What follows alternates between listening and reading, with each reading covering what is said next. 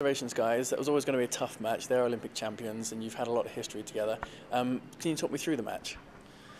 I think we came out. We were looking forward to the match, but got off to a terrible start. I made so many errors to start with. We were in good positions, and it just gave them every confidence. And obviously, we know how good their pair are, and if we give them more confidence in making mistakes, then it's not good. And then obviously we managed to get a little bit more into it midway through the second game, but again, errors came in and they were just a bit too solid, and we just didn't play our best, and we're not going to beat a pair like that if we don't play our best. And in terms of game plan, did that change at all halfway through? Did you change tactics or anything?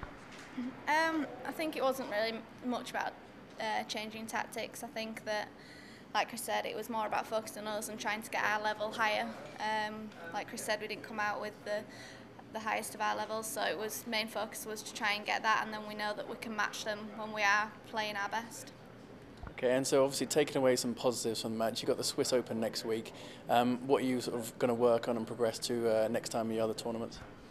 I think obviously the frustrating thing is it wasn't anything technical or tactical, it was purely just mistakes, and obviously that's just something that isn't good enough at this level.